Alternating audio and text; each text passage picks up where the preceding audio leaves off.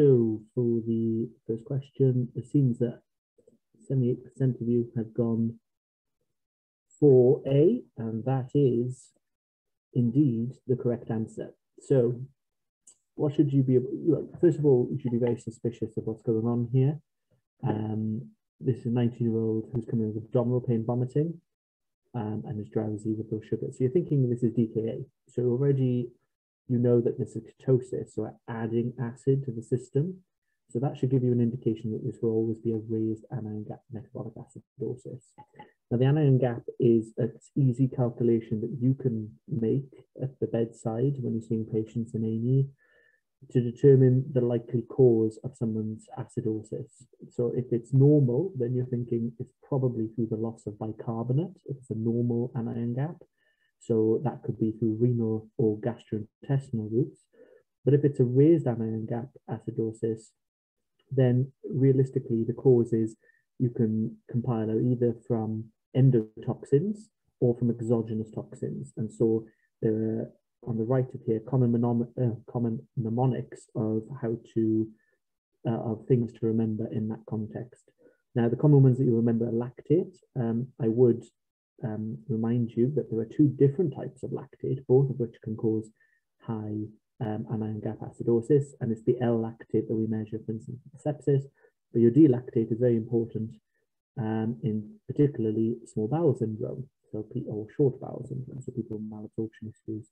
And the leading causes then are kind of things such as obviously methanol, aspirin, and glycols and things like that. So you should know a little bit about how they present.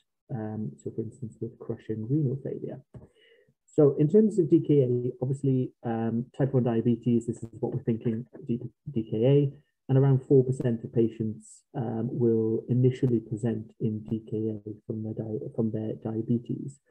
And this is one of those things that you don't want to miss because early management and effective management is very important in outcomes, particularly in children, where if it's not treated, they can have massive issues with, for instance, cerebral edema and possible death. Now, the criteria for you to pick up DKA will be on the basis of the pH. So it has to be acidotic, so less than 7.35. It has to be with raised ketones, and we say over 3 for that, and a low bicarbonate, which is obviously reflecting the acidemia that is occurring. Now, in terms of precipitating events, the most common kind of things are infection, but also through COVID times, I saw quite a lot of instances of insulin being not taken, and that was a cause for DKA. Obviously, it can be the initial presentation, but don't forget things such as strokes and MI can really present as initial DKA. Now, in clinical signs, obviously, what you may see is the respiratory alkalosis that develops to try and combat this. And eventually it can lead to a Kussmaul's breathing, which is obviously a very severe sign for this. And bedside tests are the most important. So, you know, you can always do a blood sugar. You want to try and do plasma ketones instead of urinary ketones because there can be a delay in the excretion of ketones in the urine, so you can get false assurance. And remember the effects of high blood sugars can have on sodium, in that it can cause what we call a pseudo hyponatremia or an artifactually high sodium because of the high sugar, you're getting more excretion of water, which means it can concentrate your sodium load. Now, in terms of the aims of treatment, well, I think we should all know that you try to treat the underlying cause, but also you want to start them on insulin, which is usually kind of 0.1 units per kilo per hour. And you want to do regular BBGs in order to see this and assess the benefits of that. And you will give them adjunctive fluids, which you can give it 1, 2, or 4 liters, 1 or 2, 4 hourly. But the aims of the treatment are you want to decrease the ketones, and that's in the yellow box by kind of 0.5 millimoles per hour, increase the bicarbonate by 3 millimoles per liter per hour, and decrease the glucose by 3 per hour. And if you're not reaching those targets, then you need to change the actual insulin that is being used, the actual rate. And something that is often, I think, juniors forget is that the aim is not necessarily to normalize the sugar, it's there to normalize the ketones. So if somebody's got a normal blood sugar, but the ketones are still high, you want to persist with a fixed rate infusion of insulin to resolve the ketosis first, rather than rather than just stopping treatment. And of course, when the sugars are low, then you will replace with dextrose. So this is just some excerpts from the kind of diabetes guidelines and things about the fluid choice. So the lower picture there on the left, you can see how you should give your initial treatment. So predominantly it's about giving saline with potassium, but that depends on what the initial potassium is. Generally with these patients when they come to DK, it'll normally be 3.5 to 5.5. They very rarely will be raised. It can be, and in those patients where it's over 5.5, you would hold the potassium in all bags.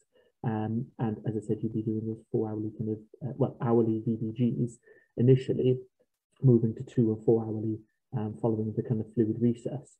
Now, in terms of other treatments that are also used, you want to, or you may use, I may have heard about using things such as IV phosphate and IV bicarbonate, but that's realistically not going to be given just by yourselves. That would be done in conjunction with ITU, because we use the bicarbonate when there's very severe acidosis, particularly if it's kind of less than 7.1, we're trying to do that, because that can have further kind of impingement on the electrolytes. But the key things with these patients is you don't just see them once, prescribe the fluids and go and just come back. You need to constantly assess these patients. Now, when you resolve the DKA, we consider that when the venous pH is over 7.35, so it's back to normal, and the ketones are now undetectable. So we would say kind of less than 0.5. Now, what you do then is obviously you want to start them on insulin, because that's what's going to prevent the next, if this is the initial presentation. And a simple way to do that is you just take the weight of the patient and then you multiply by 0.5, and that will give you the 24-hour insulin requirements. So, you know, if they're 70 kilos and times by 0.5, you get 35, and then you would want to split that so that you get 3 doses, which will be your kind of fast acting, and then you'll give 2/3 of it as your long acting, which you give at the end. All right. So that is DKA in a nutshell. Let's move on to the next question.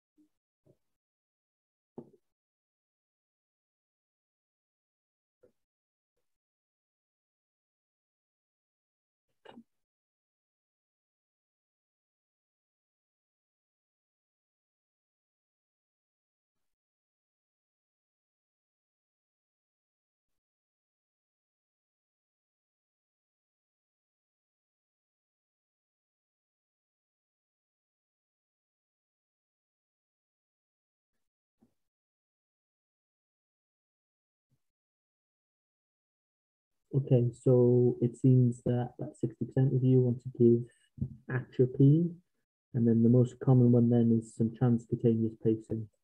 Okay, so when we read this question, I think it gives a very good idea. You know, you're going to deal with syncope on a daily basis in your clinical practice, and you'll have to work out, is this vasovagal, is it seizures, is it cardiogenic? And he gives very, you know, even before you read about the ECG and the slip, the fact that he initially went pale and then appears flushed, a very good sign for cardiac syncope, and that's just because you initially go hypoxic, and then because of the hypocapnia that develops, you get vasodilation, and then you get this flushed appearance thereafter. And he was walking around, so that's particularly good. So this, it might be reminiscent of a kind of Stokes-Adam attack, so going into intermittent heart block, leading to this kind of issue. And then it goes on to say that there's complete dissociation between the P waves and the QRS. So this is, we think this is, you know, 3rd-degree heart block. This is a worry. So for those who said, then the right answer is indeed IV atropine. Now, when you see these patients, it's about what to do next, apart from just being a little bit scared. I remember seeing someone like this as an F1, and they were on their own in the cubicle. So it's about just taking things gently and thinking. So always fall back on your A2E approach. I think nobody's going to look at you and ask you to fix everything to know what to do. That's why you have seniors. You can do an A2E and you can think of, is this person and what do they, do they need more senior support? So here, obviously, this is from the kind of ALS guidelines, but it's an excellent benchmark of what you should be doing. So A2E approach, monitor. Now, when you see somebody's got bradycardic, so that just means less than 60 beats per minute, as we know, the key thing is looking for any adverse features, and particularly we're looking for kind of shock, syncope, ischemia, heart failure. So they will come in saying, I've got crushing chest pain when they're bradycardic. Now, that could obviously be from two things. The crushing chest pain could be, obviously, the coronary perfusion comes from the heartbeat, as it, obviously, as it ejects from the left ventricle. But also it could be, the bradycardia could be secondary to, for instance, an MI, an inferior MI, which is affecting sinus node, hence they go into bradycardia. Now, if they have any signs of shock or any of those features, heart failure or whatever not, you want to give them atropine straight away to try and correct this. Now, atropine is from deadly nightshade and works by blocking muscarinic receptors, but it doesn't work for long, probably about half an hour or so.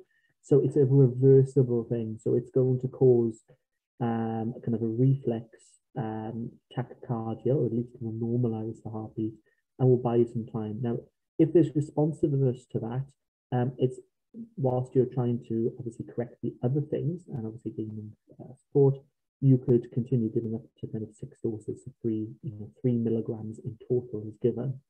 But if you are seeing that, the response is poor and it's not working, and actually there's worrying signs, that's when you want to think about giving other therapies. So you will see here they mentioned, for instance, using isoprenaline. Isoprenaline works on beta-1 and beta-2 receptors, so it causes increased heart rate particularly, but will cause vasodilation of arterioles. But when you're not going to be starting adrenaline yourself, but transcutaneous pacing is something that you'll be trained to do as ALS, so that's a good idea to use.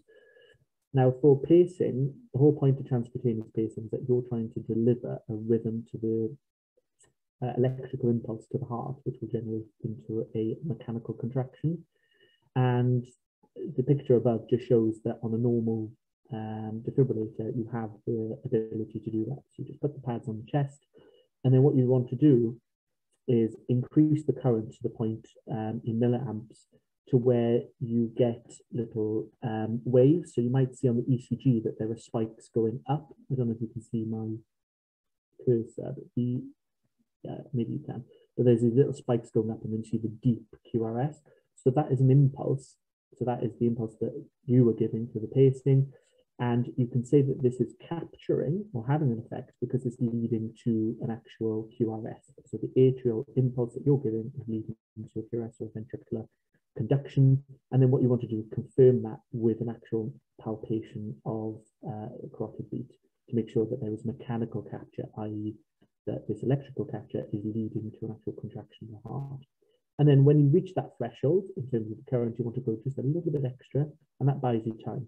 Now, the problem with this is that this is quite painful when you're doing it. So you want to give them some sedation beforehand. So this is why, whilst you're giving an atropine, you want to try and call the senior support, call your kind of anaesthetist and your registrar and things like that. And so this can be planned because you want to try and do this planned whilst the cardiologist is sorting this out. And obviously further interventions are being planned. So, yeah, well done. Let's move on to the next one. Oh,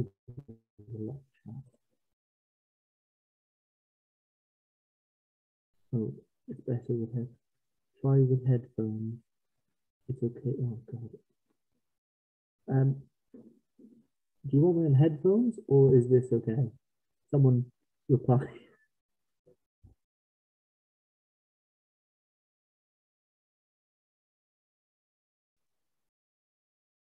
It's okay. Okay. Yeah.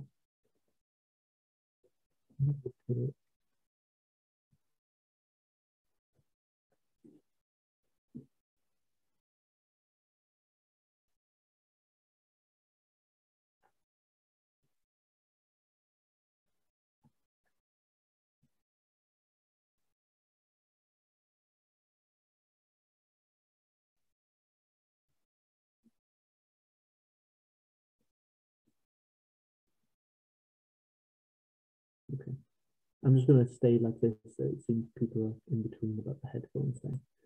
But I'm happy to re-explain things. So,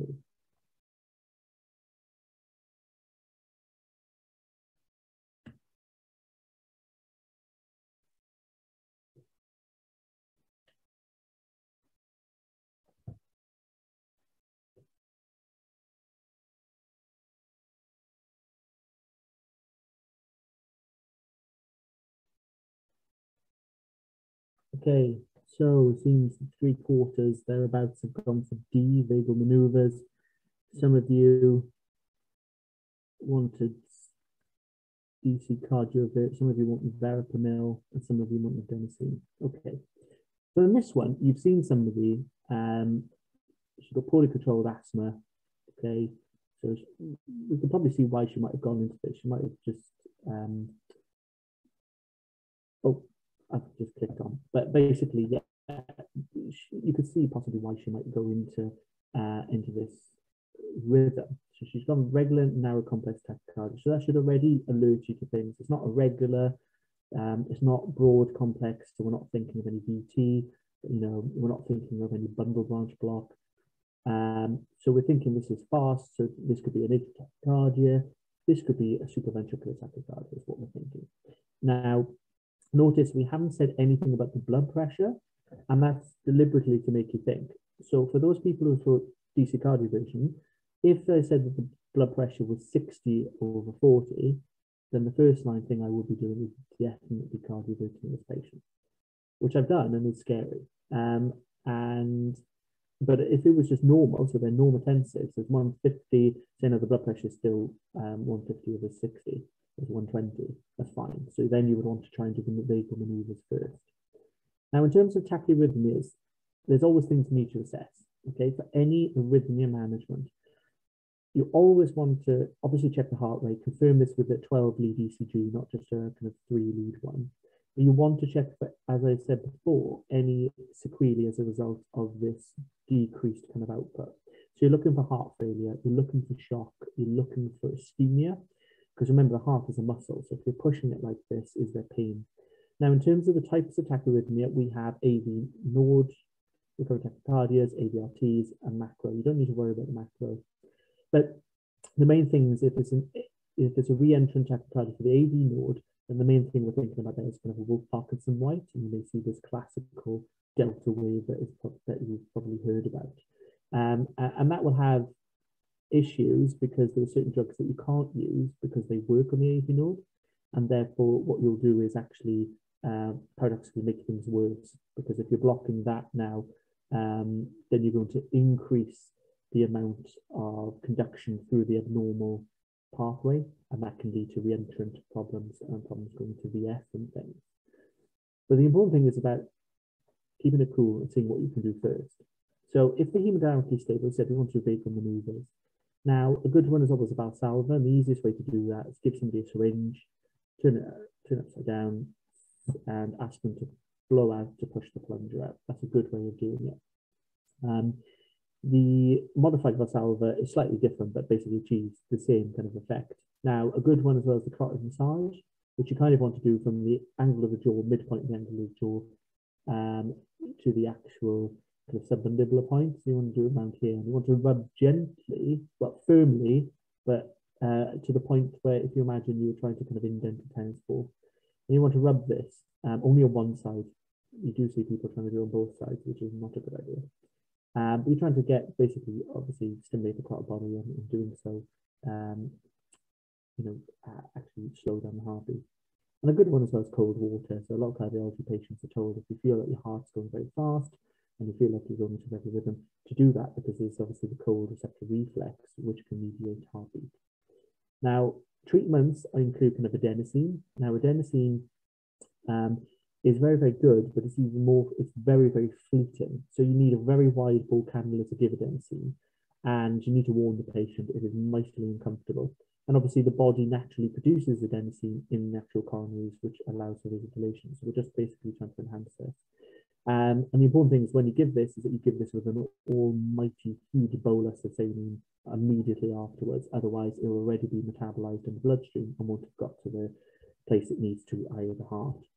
Now, the only real contraindications for IV adenosine, you would probably say, is kind of asthma, simply because it can make things much worse, and they will get kind of acute attack. So you do need to be careful in that picture. Other treatments, if they failed, so you will escalate the doses of adenosine. So you start on a dose and then you'll increase. You can go up to kind of 20 milligrams, but then you would want to give kind of after 3, maybe some verapamil, which is a calcium channel blocker, which works predominantly on the heart. Now, if that's by the point that you're reaching this, you should really be thinking about getting cardiology involved in things. And this is where the difficulty rises. So if those have failed, then you really, or if you're reaching that point, multiple doses of adenosine, you really want to think about cardioversion. In which case, like we've said before, then you want to give them sedation, because this is might be painful and uncomfortable. So you want to have them in a kind of dissociative state. Now, for cardioversion in both this and bradycardic, this is synchronized. So the whole point is that if you imagine a normal kind of QRS cycle, so if you see the kind of ECG trace on the top here, you want to give it just after the kind of, you want to give the impulse so that it's timed, so that it doesn't occur during the repolarizing phase of the ventricles. If you were to do that, then the risk is that you are going to produce ventricular fibrillation whilst you're in the refractory period trying to give an impulse. So that's why we give it synchronized. So it's low energy, but timed in the cycle to prevent a kind of VMT. And the one thing to remember is obviously to look at the kind of ECG carefully for any kind of Wolff Parkinson White, because this can present in atrial fibrillation and can present with kind of atypical chest pains that are misdiagnosed in this cohort.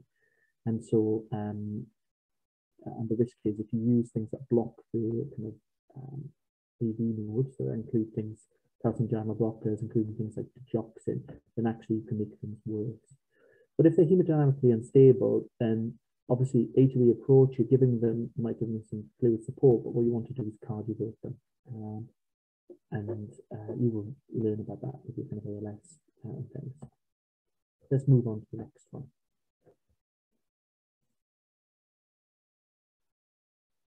Somebody said asthma, would you just use verapamil?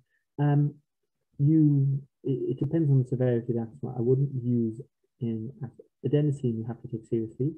Verapamil can be used, yes. You could, I wouldn't just use it, no. It's more of an approach. If someone's got life-threatening asthma, I certainly won't touch them with adenosine. If they've had childhood asthma, for instance, and they don't take anything, you could try it.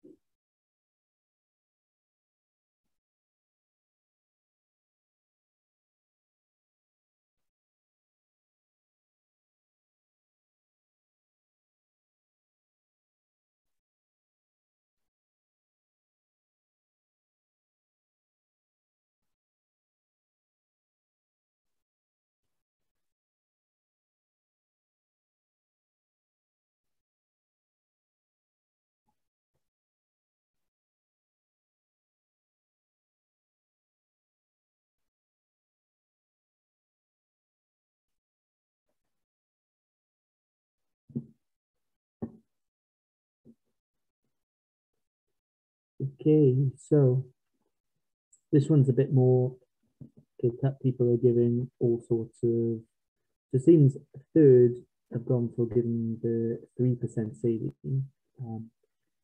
2 of them have gone for 1 litre of normal saline over an hour, some more fluid restricting, and nobody's using tolvaptan. So the key things here is this patient is symptomatic, so this should already concern you. She's come in with a low GCS, she's confused, and she's had a seizure. So this is all very much from symptomatic hyponatremia. And I would, well, we'll discuss about other symptoms of hyponatremia, but this is very important. So the sodium here is 119. So we can't leave that. Now, there are people who do kind of live and survive on very low sodiums, and that's because they've had actually their kind of osmocytes and osmolarities have been calibrated over long periods of time so that they can live with that. But this is acute, and you could tell that from the presentation. So here, actually, the right answer would be A, about giving high dose saline. But as you notice, we give very, very small volumes, and we relatively quickly, but very small volumes, and you will want to check the sodium. Now, the important thing for these patients is understanding hyponatremia, which is not done brilliantly, I'll be honest. So the key thing is, whenever you get somebody with hyponatremia, is that you need to clinically assess the patient. Don't, look at the number, yes, but what you want to do is look at their fluid status to determine what the likely cause is. And the fluid status is going to give you a lot of the answers of what to do next and what to investigate them for. Now, obviously, there are different grades with the severity of hyponatremia. So if you've got over kind of 130, I'll be honest, in my daily kind of practice, that wouldn't raise much of an eyebrow at all. And it's likely to be asymptomatic. You will notice then as you start going less than 130, and usually the cutoff is kind of 125, where you'll get actual proper symptoms, but you will start normally begin with nausea and vomiting, followed by slight kind of confusion and disorientation. And then it will progress to actual unusual neurology, global headaches, myalgias, and paresthesias, for instance. So when you're working out the kind of osmolarity and things, you can always, you see people saying, I'm going to send off serum osmolarity because they've got low sodium. But you can work that out yourself. It's quite easy. And that's the formula. So 2 times the sodium plus potassium, glucose, and urea. And straight away, then that can give you a kind of picture. So we know that roughly the osmolarity should be about 285 milliosmoles per kilo. And we take paired. So what we want to do is compare how much solute is being excreted in the urine versus that of the plasma. And remember, they should be like for like. So if one is low, the other should be low. If one is high, the other should be high. Because that should be the normal body response. And when they're discordant, that can obviously give you a picture of possible diagnoses such as SIDH. So for those who are hypovolemic, so they've got a very large fluid status, they're obviously fluid overloaded, then you're looking at all the failures, so the causes of kind of transudative effusions around the body, aka CKD, nephrotic syndrome, liver heart failure. If they're euvolemic, and euvolemic just means, you could be euvolemic or very slightly hypovolemic. That means, there's no overt, fluid up to the knee. They might have just tiny bits on the ankles, for instance, or, generally, and generally fine on the fluid assessment. Now, a fluid assessment, please don't just follow on the on moist mucous membranes. Mucous membranes are a very poor sign of global hydration. You should be looking at central capillary refill time, skin turgor, which is actually unfortunately not very well used amongst doctors as a good sign, and obviously other markers. So you can, for instance, infer it by the urea, infer it by obviously pulses, blood pressure, whatever not. So for those that are euvolemic, the key things you want to think of are hypothyroidism, because that will affect your glucocorticoid metabolism. Glucocorticoid deficiency, so Addison's is a very good one that can cause this, and you'd be remiss to miss that. So looking for patients who come in with tummy pain, nausea, vomiting, low sodium but relatively normal potassium, recurrent admissions, and might have a family history of autoimmune disease, SIDH, so the syndrome with inappropriate ADH release, of which there are numerous causes, but this is where you should be suspicious, where you have an osmolarity that is low in the serum, so i.e. it's less than 218 millimole, which means that they've got more water than solids, so diluting, but yet they're producing concentrated urine, which doesn't make sense because it should be like for like. So if they've got dilute plasma, they should be producing dilute urine. Straight away, that should be making you think of possible hyponatremia of SIDH, particularly if the urine sodium is high. So if it's over 40 millimoles in that context, you can confidently say this is SIDH. Potomania is something called beer potomania, which is something which people forget. But if you have actually huge amounts of alcohol intake, and you often find alcoholics will not eat because they get their calories from drinking, then basically you can wash away your medullary gradient, which is obviously used at places like Luca Penley, to allow for water reabsorption and for salt reabsorption, as you remember, in your kind of ascending limb and descending limbs. So in those instances, what you get is, because you don't have salts, because you're not eating a normal diet, you're just drinking beer, you will find that they can't reabsorb salts and things. And so as a result, they get hyponatremia, but they're relatively anemic. And so you see this with kind of alcoholics. In terms of those who are hypovolemic, then the key thing is looking at the urine sodium. So if you look at someone and they're dry, look at the urine sodium. If the urine sodium is high, then you know that this is likely from the kidneys. Yeah, so the kidneys are more leaky. They should be taking it on and reabsorbing it, but they're not. And so diuretics are possibly the leading things. Ketones also, because of their osmotic effect, and rarely aldosterone deficiency, but majority of them will be because they're diuretics. So cutting them down can help.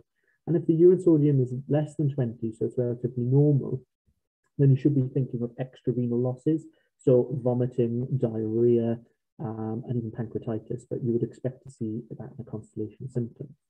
Now, in terms of how you go to treat this, the treatment depends if they're acute or chronic hyponatremia, and we determine that by the duration of their hyponatremia. So if it's less than 48 hours that they've had this precipitous drop, then we call that acute. This chronic is over 48. Now, sometimes you'll see patients and they haven't had a blood test for 2 months, so you don't know if it's acute or chronic. But that's why seeing the symptoms in the context is important. So if you see this lady, she had a sodium of 119, she's acutely coming in with seizure and things, she's showing signs of being acutely unwell and signs compatible with hyponatremia. So you would treat this as acute. So obviously you want to try and correct and identify the cause.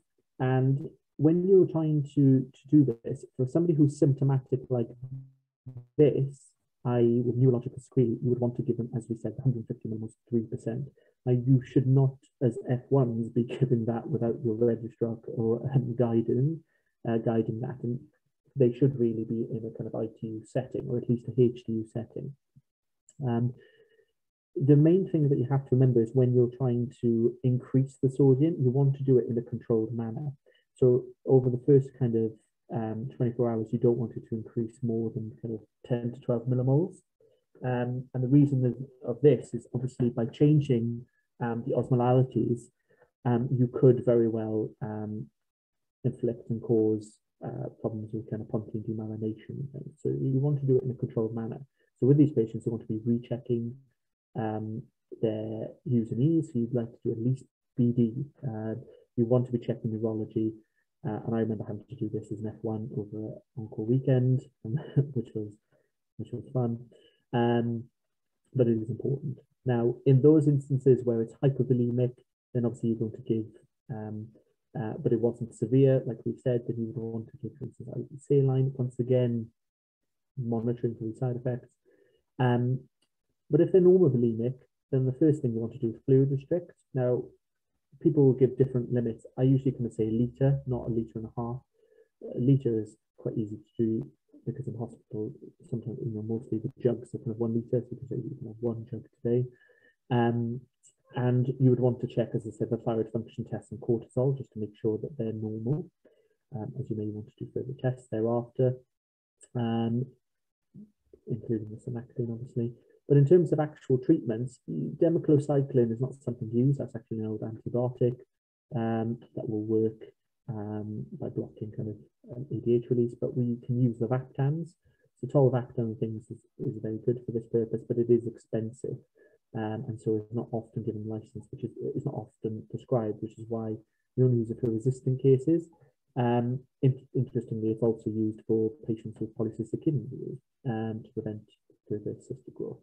But that's kind of a broad management of hyponatremia. Move on.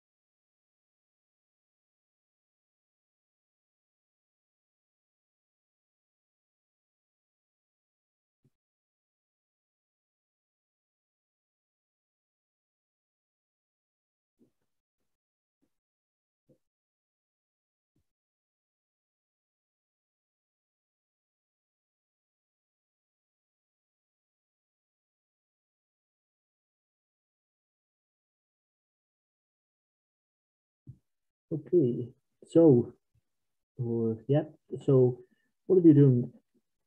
Very well. So yeah, sudden onset shortness of breath, chest pain, revealed a saddle PE. So a saddle PE just means that it's extending into both pulmonary arteries, and this is always severe. Although you'd be amazed how many patients.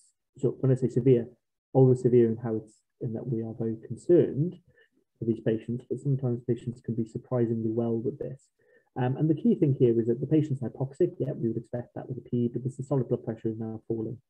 So in this context, yes, you would want to give IV thrombolysis. Now, PE is something that you're going to be dealing with often. Is it PE? Is it not PE? But remember, pulmonary embolus is not just about thrombus. It's any occlusion of the pulmonary arteries, of the pulmonary vasculature.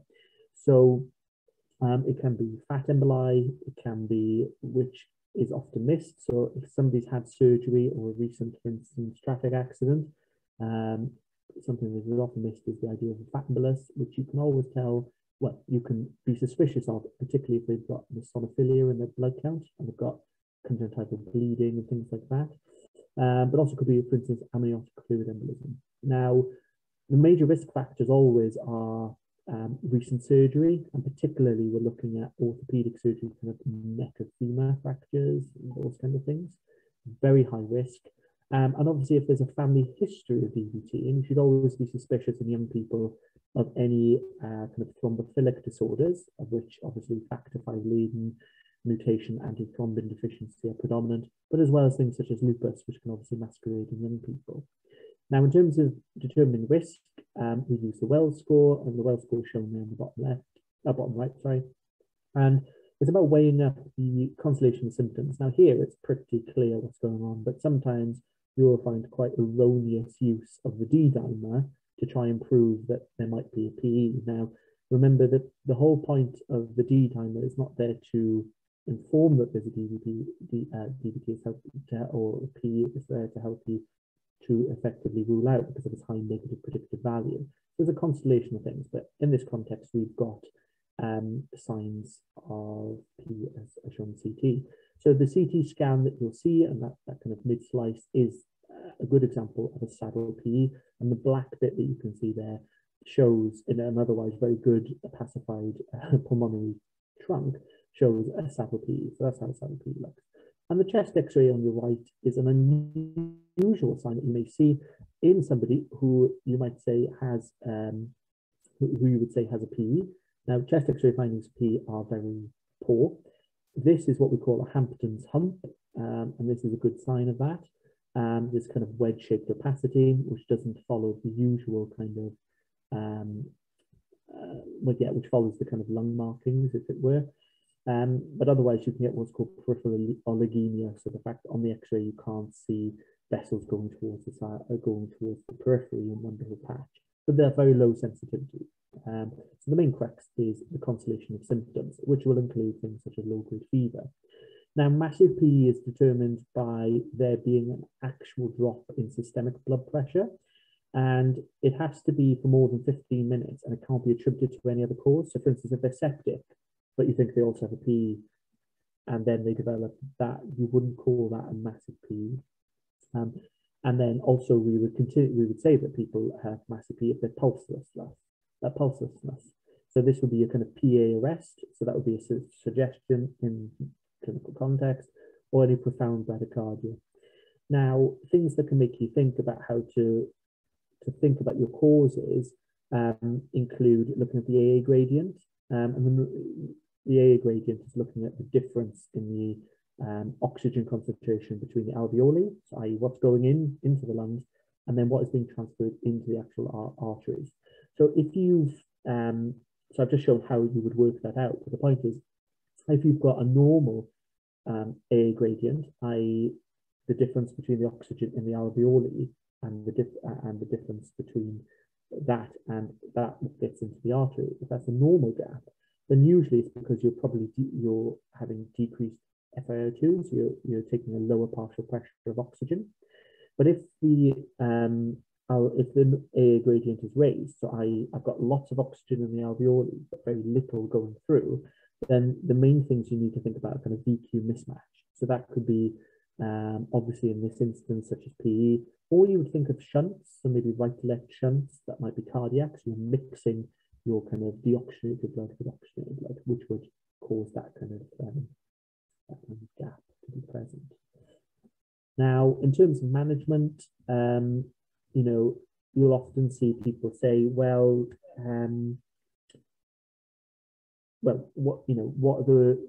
you will see, what should we do, for instance, in people who are pregnant, or what should we do for these patients? Well, if you always want to look at a kind of bleeding risk, so obviously with thrombolysis, main bleeding risk is that they had, for instance, major surgery in the last few weeks, any signs of active bleeding, including gastrointestinal bleeding last month, any previous hemorrhagic stroke. These are extreme contraindications for you to give that, to give thrombolysis.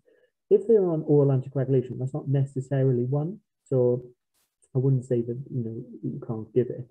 But you do see, and increasingly there is a move towards giving as well in intermediate patients, kind of half-dose thrombolysis as well.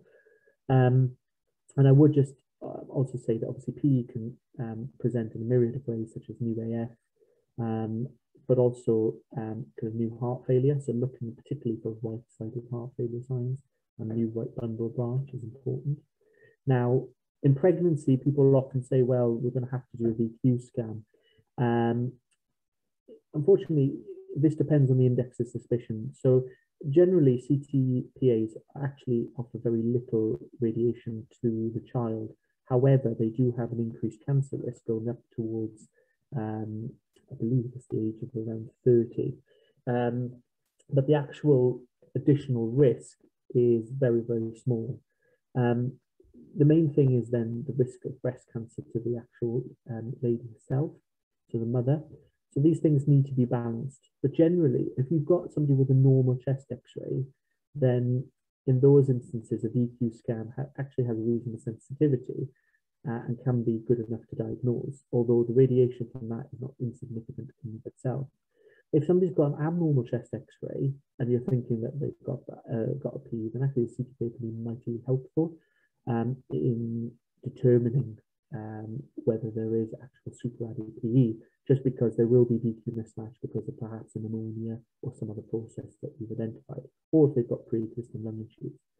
So in terms of treatment, you're going to give them, you know, heparin to treat these patients, and you need to think after giving them thrombolysis, you know, which will be kind of, you know, your TPA kind of activators and things. You need to be looking for kind of HIT, so heparin-induced thrombocytopenia, as this is a risk of something that may develop kind of 5 to 7 days after starting therapy.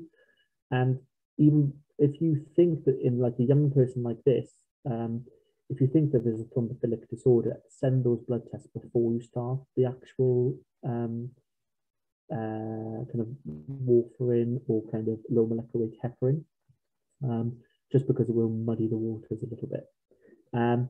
In terms of DOACs are increasingly becoming a thing. So actually, they are being used now in PE setting as initial treatment. But there is really very little trial data in terms of in the setting of massive PE. So you can, you know, there are case reports and things, but it's not really generally done. So you want to give them thrombolysis, and then you may put them on heparin rather than outright giving them DOACs. And then the outcomes really you can look at going forward. So it's important to remember, I mentioned to people that there's a high risk there will be symptomatic post-PE, particularly if it's massive. And as shown here, up to 10% in the first 2 years will still be symptomatic and still, sorry, that 10% is slightly different, but it's basically up to 30% actually will be symptomatic for several months thereafter. The important thing is remembering the outcome of pulmonary hypertension as a result of having a PE. And this will lead to kind of prolonged breathlessness and issues then going forward, particularly with the development of cor pulmonale. And these patients then can be referred to the pulmonary hypertension clinic and assessment for things such as carotid endarterectomy. And the reason for all this happening is because of the right ventricle is weak compared to left ventricle. So there being a thrombus in the vasculature means that the right ventricles have to work much harder. And because of this, it basically over time will remodel and become thickened, leading to kind of initially increased output from the right ventricle, but eventually can't keep up. So therefore you get right ventricle failure, but also you get remodeling of the pulmonary vasculature where it becomes thickened. And as a result, this leads to the kind of increased pressure there, which you then struggle to modulate. Let's move on to the next one.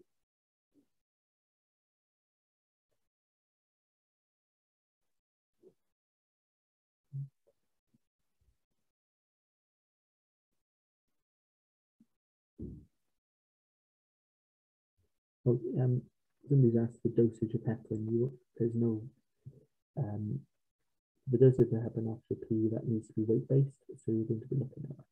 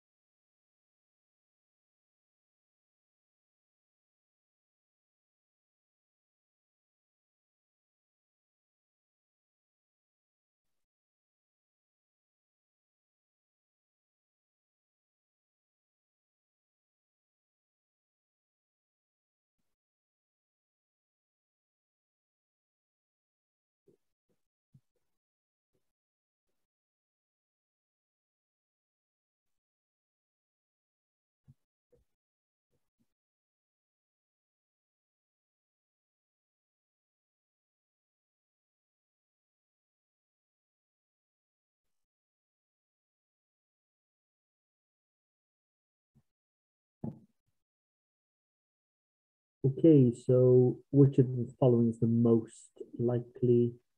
And it seems a lot of people are going for C. So out of these things, I think the big clues here are severe sudden onset chest pain. As soon as you're getting that with a rather brisk flaccid paralysis, you should be thinking straight away of B, aortic dissection, rather than kind of ischemic stroke. I mean, it's not,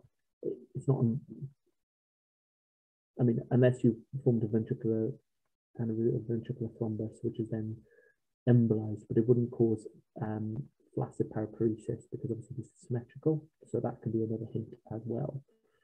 Now, in terms of aortic dissection, remember this is life-threatening. At least 20% will die before they even reach the hospital. It's more common in males, and the major risk factors are hypertension, smoking, cardiovascular disease, and obviously those patients with any sort of connective tissue disorders, so your Marfan's, particularly your Ehlers-Danlos, pseudoxanthoma elasticum, these kind of patients. And we classify aortic dissections according to whether affecting. So the easiest I find is the Stanford A, Stanford B. So if it's kind of ascending aorta, it's kind of type A, and then type B is if it's going into the descending after the arch of the aorta. I should add actually that the protective feature for aortic dissection, one of them is considered diabetes, so I'll just put that out there. But the key things that you should think of with aortic dissection is sudden onset chest pain, obviously that classical radiating to the back, tearing in nature, and the fact that there's a new aortic regurg murmur. And that is because there's been that tear, you formed this kind of internal flap, and so the blood is actually circumventing the AV valve, causing this classical change then with aortic regurg. And other hints that you can also get is you will also develop MI features on an ECG, because in the ascending aorta is obviously where you get the coronary arteries coming off, and so you quite quickly develop MI features on there, which should be highly suggestive based on this.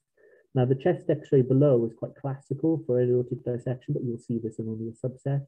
And that is the fact that this patient has mediastinal dilatation, so it's a very widened mediastinum, particularly at the top here where you're seeing the aortic knuckle. So this is quite very wide. And then also this classical left pleural effusion. So if you see this kind of context, you should be kind of suspicious. particularly with this history. Now, in terms of investigations, you might want to do an ECG because, as I said, they may very well have ischemic changes in MI, but actually that can be normal and up to 20%.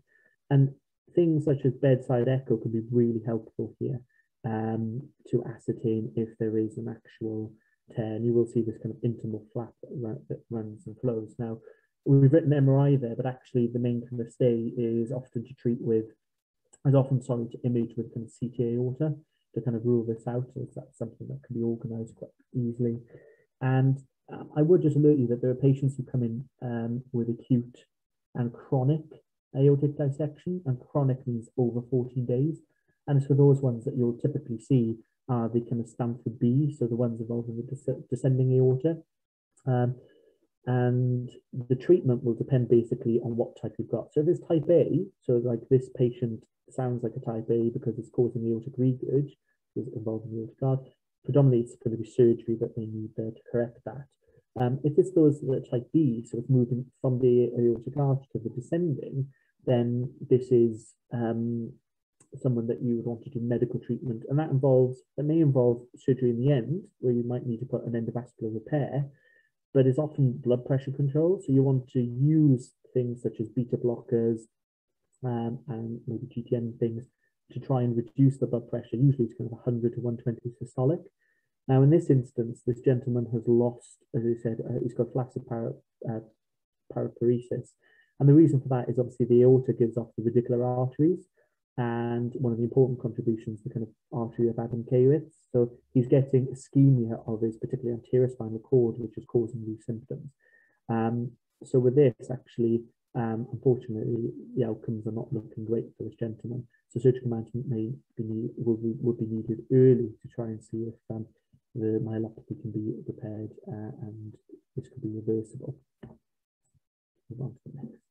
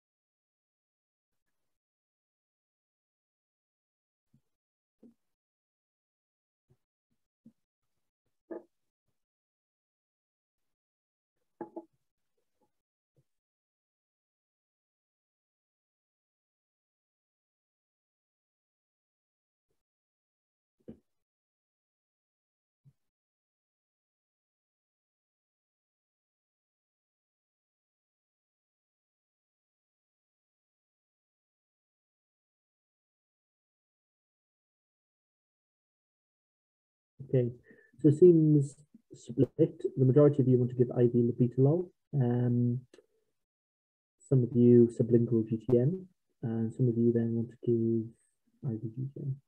So for this, actually, the right answer would be to give IV GTN, and we'll go through a little bit why. So the first thing here is that you'll see lots of people with hypertension. The key thing is to find what the systemic kind of complications are as a result of that.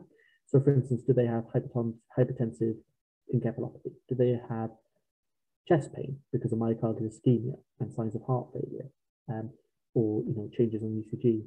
Or do they have, for instance, renal now disease where they're getting high amounts of blood and protein in urine as a result of this? So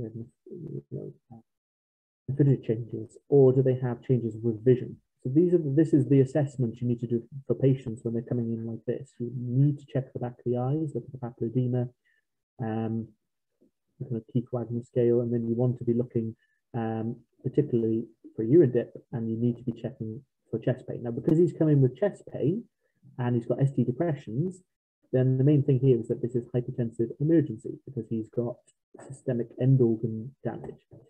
So the point with hypertension is acute treatment is very different from chronic treatment. Now, the image on the top kind of right is an excerpt from kind of NICE, and that's for chronic hypertension. I remember a lot of the patients who are going to turn up to your clinic with high blood pressure or like this, they've had hypertension for many years, but it may have got worse. So we can't use that approach. But it's important to remember that those patients who've had hypertension for long term, there have been adaptations to their body to deal with high blood pressure. So they often come in less symptomatic. And this is because of your autoregulation curves. Excuse me. So as you can see here, for normal patients, for instance, with cerebral blood flow, the whole point of autoregulation is the fact that despite differences in mean arterial pressure, that you are able to maintain cerebral perfusion pressure of the brain. So for instance, the same curves will exist for instance, the kidneys. Now, in people who are chronically hypertensive, we get right shift of the curve. So you'll actually find that for very high blood pressures, they're still getting very good flow of the organ, not leading to any damage. But that means that if you drop the blood pressure precipitously very quickly, then actually you could very quickly lead them to ischemia, okay? Because they have needed, as we've just said, a higher blood pressure to achieve the same amount of perfusion pressure or flow to that organ. So that is why dropping the blood pressure very quickly is very dangerous. So you can cause strokes, you can cause heart attacks as a result of you dropping the blood pressure, not because the blood pressure was raised in the first place. But in this case, obviously, he's coming symptomatic. Now, in terms of treatments, the decision is, what to do. Now, if there's hypertensive urgency, so there's no signs of end organ damage, but for instance, the blood pressure is over 160, then what I would say is you can probably go with oral treatments, that's fine. For this gentleman, you want to give IV treatments because we need to control. Now, the main thing that you need to remember is that we're not trying to get a normal blood pressure for these patients. We're trying to reduce the blood pressure by 25% in the first hour and trying to normalize it for the next day or two, all right? So people have put, for instance, about using labetalol. Labetalol is very good and works relatively quickly, but it's for that uncontrolled nature with the blood pressure drop that is some reason why you wouldn't want to give. In the same reason that esmolol, which you may see in things as well, esmolol labetalol very short acting. Esmolol only has for a couple of actually I think it's like a minute's half-life. So it's as a result of that, you can't just give an injection of these things and leave it. One thing that's very popular here is about giving things that are nifedipine. Now, nifedipine modified release works within about maximally within 30 to 60 minutes. But people don't appreciate that it lasts in the body for 6 to 8 hours. So you can quickly accrue nifedipine into the system and once again can lead to very, very poor, very high blood pressure drops and therefore can lead to acute ACS developing as a result of this. So how are you going to investigate these patients? So that's why we go, for the GTN, because you can do it controlled and you can titrate the dose of GTN as you're giving it for someone like this. Now, in terms of things you're going to measure the use and use FBC. You're going to check the TFTs just because you're looking for hypothyroidism that's leading to this. The reason I mentioned about blood film is because if you've got extreme malignant hypertension, then you can get, you may have heard of microangiopathic hemolytic anemia. So this is the idea that because you've got such high blood pressure, you're forcing those red blood cells through a very small tube. They start to become shredded, so they form schistocytes, and this will trip the actual phibogenic system, so they'll now start to form clots on the actual inner side of the arteries. So now you're actually leading to a very bad picture. So it's synonymous with things such as kind of hemolytic uremic syndrome and this pathophysiology. So blood film, look at the schistocytes, will be important because this will suggest actually that this is very malignant. All right, so the whole learning point from this question is it's about assessing for complications of the high blood pressure, and then if they have got a hypertensive emergency, bringing it down in a controlled fashion, which will often require IV therapy, but not bringing it down so quickly as to actually cause the complications which you're trying to avoid. All right, let's move on to the next question.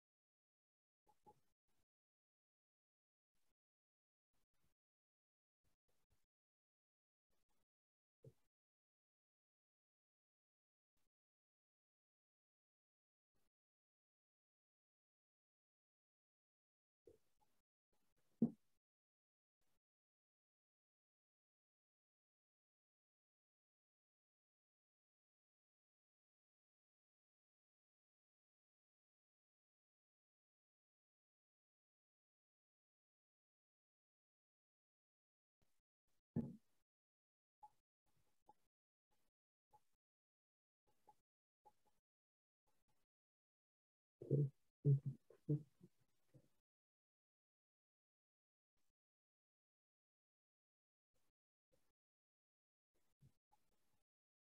what's the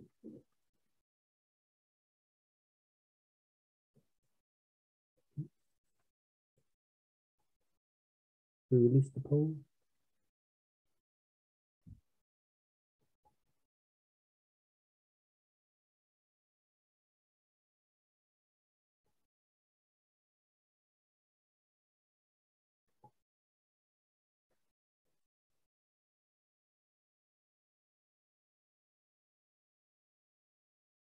Well, I can't see the poll response, but release the poll? Oh, can't submit my answer on the poll. Oh, okay. Sorry about that. Can somebody just can some people just write in the write the answer? Somebody's got A, B. Two A's. There's a B. There's more A's. Okay. So remember, for all of these cases, what's the assessment that we do initially? Can someone just type it in? A to E. Thank you, Ayushi. Exactly. So A to E. So the first thing A is that alert. He's not alert. His GCS is 8. So straight away, even in this context, the first thing you should be thinking is we need to get anesthetics, because it's likely he's obviously been having hematemesis. It's probably off now that from the low blood count and everything else. He's lost his GCS. He's probably swallowed, aspirated. He's probably clogged up his airway with blood. Now here you've given him hyperoxygen. You're going to need, he needs to be intubated at this point, and you've given him IV terlipressin. And for those who don't know, but the whole point of terlipressin is that you're causing splank mix. So blood flow to the gut, you want to cause vasoconstriction. So by doing that, you want to reduce blood flow through the portal system and therefore reduce the actual bleed for these varices. And you do want to give broad spectrum antibiotics. So for these patients, and as an ID and micro, reg, I'm never going to complain you giving tazocin, because this is a very useful thing to do, because with the bleed, you are going to increase gut translocation. So these patients are really high risk of gram-negative sepsis. So in this, you want to call the anaesthetist. But for those who've said, call the oncology endoscopist, yes, you do. But you want to, before you can do an endoscopy, you need to stabilize the patient. And C is technically correct. You generally do want the HB over 100 before doing one, but this is an emergency. He's coming very well, so he will have active transfusions, and he's not reaching the threshold of needing a platelet transfusion at all. Now, in terms of upper GI bleed is very, very common. There's about 50,000 admissions a year from it. And in terms of causes, probably peptic ulcer disease is the most common that we see, making up about 30%. Another ones that's always important to remember are kind of congenital lesions, kind of Dieulafoy's lesions, which are kind of normal variations of anatomy, submucosal arteries. But also don't forget people in terms of Mallory-Weiss tears, and very common things, so NSAIDs. We see a lot of people who have taken a lot of NSAIDs and then lead to gastric irritation and ulcer and bleed. Now, this patient is obviously presenting with liver disease and varices, which are cough, and variceal bleed is incredibly severe. And half of these patients will die as a result of this. And if actually you've had a variceal bleed, your long-term outlook and prognosis, even if you recover from that, is incredibly poor. So increased variceal bleeds, increased SVP, increased kind of, well, basically all-cause mortality. Now, these patients can present with hematemesis, but they can present with syncope. So you always have to look and always remember that even if this patient was to present with a lower GI bleed and frank bleeding, you would always want to consider, is this a fast transit upper GI bleed? Just something to note. Now, your aims before doing things is you want to transfuse, you want to try and keep the hemoglobin as close to 100 as you can. Definitely over 80 is the kind of cutoff really for doing an endoscopy. The platelets over 50, and you want to reverse any coagulopathy that these patients have because of the effects of liver disease. So you want to give them kind of FFP and vitamin K. Now, obviously, before you do these kind of things, you can do obviously scoring matrices, so kind of your Rockwell score and your Glasgow-Blatchford score, which will be done. to ascertain the kind of risks going forward of rebleed and mortality. Obviously the Blackfoot score is there to assess whether or not they need endoscopy. And there's very low threshold, because if you score less, over 1, then you're going to be needing it. But the Rockwell score is very important because it helps differentiate recurrence risk and kind of long-term outcome. And you can read there about how to kind of calculate it. So in terms of the management of kind of GI bleeds, obviously it's about you want to try and control the bleeding A-to-B approach, resuscitate them, and perform obviously endoscopy to try and control the bleed if possible. In terms of PPIs, your PPIs really should be given kind of after the procedure. Before the procedure, you will see people prescribed ibumetrazole, but it's not always the case that actually that will work. So if they're for conservative treatment and they're not for endoscopy, then yes, you want to give them high dose PPIs, which you give as a bolus initially, and kind of 8 milligrams kind of per hour for the first kind of 72 hours kind of thing. There was talks about using, for instance, TXA, tranexamic acid, in this context, and tranexamic acid is now used in loads of different areas in terms of lower GI bleeds and things, but actually there doesn't seem to be any change in kind of upper GI bleeds in those with severe presentations. And remember, with variceal bleeds, the main things you want to do is start kind of vasopressins particularly. So using terlipressin is something you can do that's very, very helpful. Now, vitamin K, you don't need to give it to every patient, but if they've got extreme coagulopathy, yes, you kind of want to. So it's not that you have to just give a cirrhotic patient vitamin K if PT is 13, for instance, so that's normal, but you should if it is very deranged. And the same with antibiotics. Actually, if you don't give them broad spectrum antibiotics, they're high risk of bacterial infection thereafter because of the gut translocation of bacteria. But also, if they've turned up with a bleed, obviously, as we know, bleeding is a high risk for decompensation. They may very well have ascites, which is also infected, an SBP. So therefore, you want to try and treat that and give them therapy. Now, in terms of how they treat, then often for endoscopy, what you will do is you would want to do kind of clipping of aneurysms and things, and adrenaline injections around the sites, and even banding therefore of the varices to stop bleeding. And then you would want to probably do a relook endoscopy within kind of 48 to 72 hours, depending on the findings, to make sure that that is still stable while you're continuing the kind of omeprazole infusion. For some patients, however, this doesn't work to control the bleeding, and this is where things such as balloon tamponade are often used in these kind of sense-taking tubes, although they can cause massive issues, but most pertinent of which includes necrosis of actually the esophagus and the stomach because of ischemia induced by obviously the extramural pressure. But these patients, yeah, you need to stabilize. You do want the endoscopist to be involved, but we need to remember our A2E approach. So for this patient, if you're putting out a MET call, you'll be getting in with just you'll be wanting to take routine bloods, FBCs, using CRP, LFTs, a clotting, group and save, and VBG. And then, as I said, you would want to rapidly put in the massive hemorrhage protocol in your hospital, which will be different, and get the anaesthetist out. Let's move on.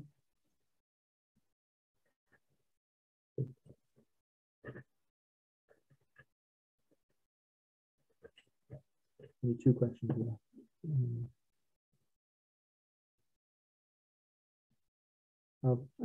Somebody's asked about ulcers and varices. An ulcer is just a breach in a mucosa. So that is just irritation to the lining.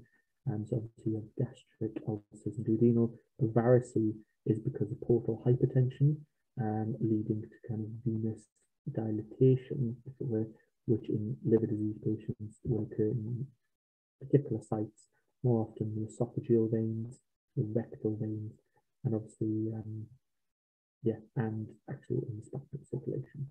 So yeah, that's good.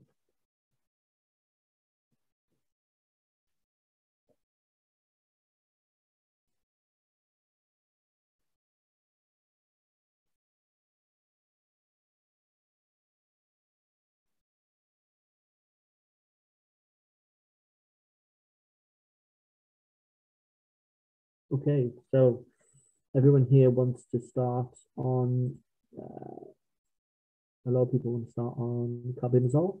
So the thing here to recognize is, as I said, I'm an ID physician, and often you see temperature equates sepsis. I know it doesn't.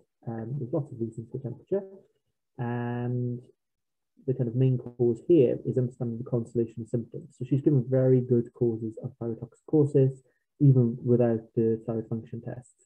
So here, actually, the answer is actually given hypothyroidism, and we'll go into that. So this is a presentation of thyroid storm, and this is extremely life-threatening. And the manifestations of thyroid storm are because of the hypermetabolic state caused by the increased thyroid hormone release. Now, in terms of its characteristics, you normally will get obviously tachycardia, there might be an AF, and what we call, what was I going to say? High output cardiac failure. But obviously they will become quite feverish, and you can see that they have fevers that can be in excess of 39 to 40 degrees, and they will get CNS changes. So this often they can come up with this euphoric or psychotic manner, but also in stupor or coma. Now, in terms of your kind of classical reasons for this could be the first presentation, but classically it can be things such as if you, for instance, given radioiodine to a patient, and therefore you've caused extreme thyroid death and release of thyroid hormone, or for instance, if you've been playing around with thyroid during surgery. Now, there are different scoring mechanisms to find out whether thyroid storm is likely, one of which is the Burch-Rutofsky score. You don't really need to know about that. The key findings that you may see to support thyroid function, thyroid storm, includes increased white cell count, increased bilirubin, hypoglycemia because of the metabolic state, and hypercalcemia because of the effects that thyroid hormone has on osteoblast activity. Now, in terms of treating this, then there are kind of the 5 Bs that you want to do. So you want to kind of block synthesis, so we give antithyroid drugs. And the reason we use hypothyroidism is because it's actually faster acting than carbimazole. And it also has the added benefit of it affects your deiodinases. So if you remember, you release predominantly T4, and then T4 is kind of converted to T3 by deiodinases in the peripheral circulation. So hypothyroidism works on both the thyroid and the deiodinases to lower.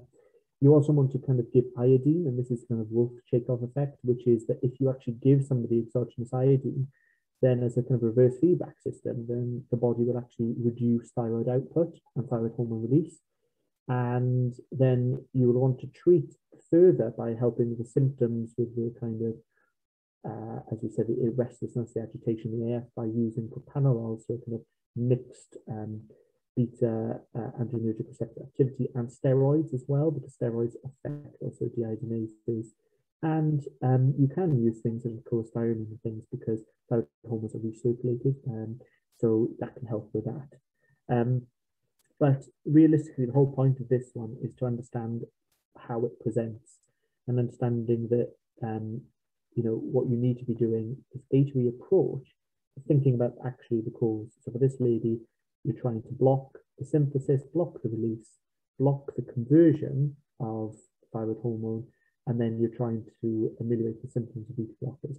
And these patients will need IV therapy. So the iodine, for instance, will be IV. And you would want to give IV propranolol during this time. And all of this will be IV propylthiouracil to control this and reverse this. Okay, but this is a very good one, that myxedema crisis, which I would implore you to read about, because you do see cases. I've seen a few. That's the last question. Oh no. Oh, damn it. Okay.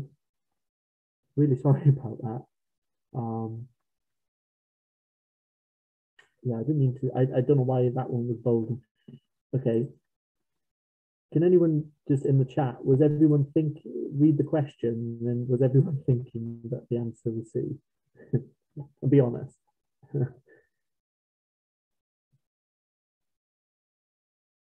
I feel, yeah, I'm sorry about that.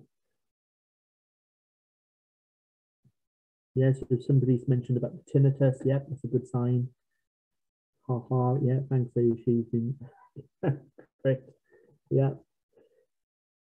So yeah, we'll just move forward on this because I think a lot of people have seen this one. So the point is looking at them, even if you don't know, it's about looking at the other ones. So codeine, we wouldn't expect it to cause this. We wouldn't expect it to be tachypneic. We would expect it to be obviously have a diminished respiratory count. We'd expect it to maybe have pinpoint pupils and things like that. Same with the diazepam. Ethylene glycol, well, this is antifreeze. This is what you find in antifreeze. It's odorless, it's colorless, and it tastes sweet. So you can find some people spiking. But that usually has kind of three phases, with kind of CNS phase, where you become almost tetanus. And then you get a cardiac phase where you become into heart failure with hypertension and peripheral edema. And then you get renal failure. So it's kind of three-stage approach. And the major kind of signs of renal failure is because you develop crystals, because it starts to form oxalic acid, which reacts with calcium. So you get massive, huge calculi that fill the whole system of your kidneys. So here, really, you can break it down. We know it's not paracetamol either, because it's not causing this. So yeah, so this is, yeah, you will get the slides, I'm sure. So this is aspirin overdose, and aspirin overdose usually has kind of three phases. So obviously you're giving it, this is salicylic acid. So this is a cause of kind of high anion gap metabolic acidosis. So what we were talking about at the very beginning of the talk. And initially, because of this and the acidosis, you directly stimulate the respiratory center, so you get dyspnea as a result. And as a result of the response of this, what you then get is aciduria, where you try to remove the acidemia with this metabolic acidosis. And the kind of mild features that you normally get are the fact that they'll start to feel nauseous, vomiting, and tinnitus is a classic sign, alongside kind of dizziness.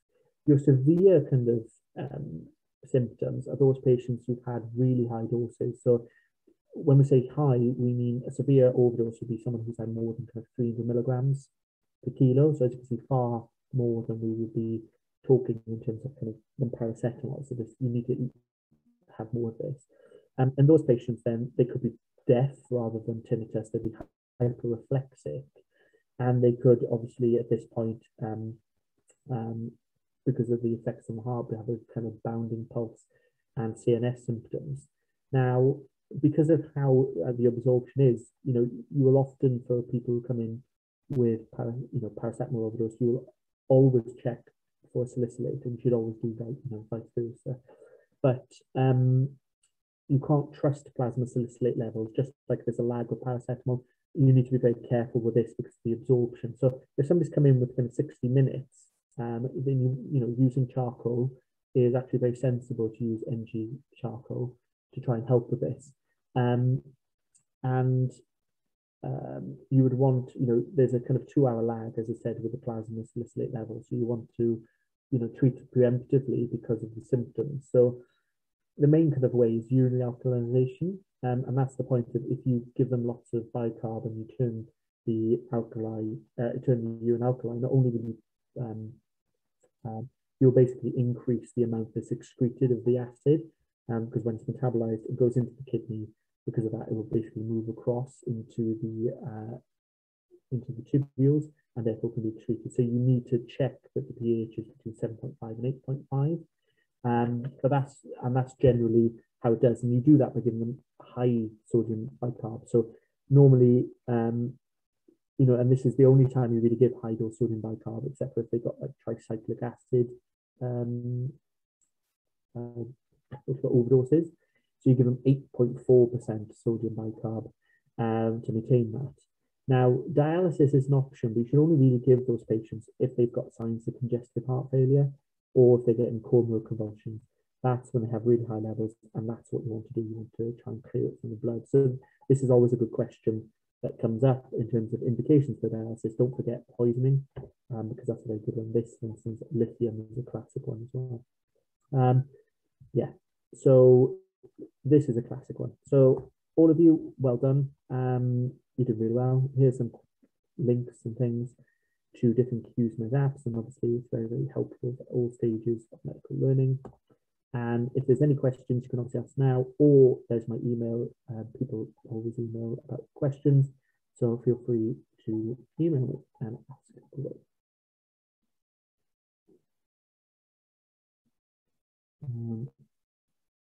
Somebody asked a question with high BP with IV labetalol. So as I was kind of saying, the labetalol, you will see this, and IV labetalol is pretty famous within obviously the pregnant population, because obviously it's not teratogenic, it doesn't cross over to affect the baby, so it's often used for preeclampsia and eclampsia management. So you can use IV labetalol. It's a bit tricky to kind of to give and set up. So you will see some centres that prefer to give that, but GTN is actually very titratable.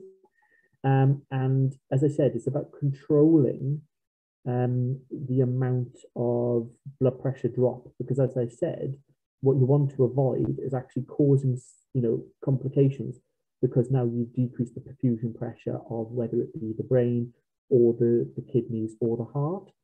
So it has to be a balance. So GTN is a very good way of doing that. And that I've given on the water before, but usually has to be given in H2 setting. The most important thing is for you to ascertain, are they symptomatic? If there's not hypertensive emergency and they don't have organ dysfunction from the ways that we've mentioned, then you can actually think about using oral therapies and bring these down. But if they've, if they are symptomatic and need IV therapy, then GTN is a very good way of doing that. Although in some instances you will use IV labetalol. Yeah.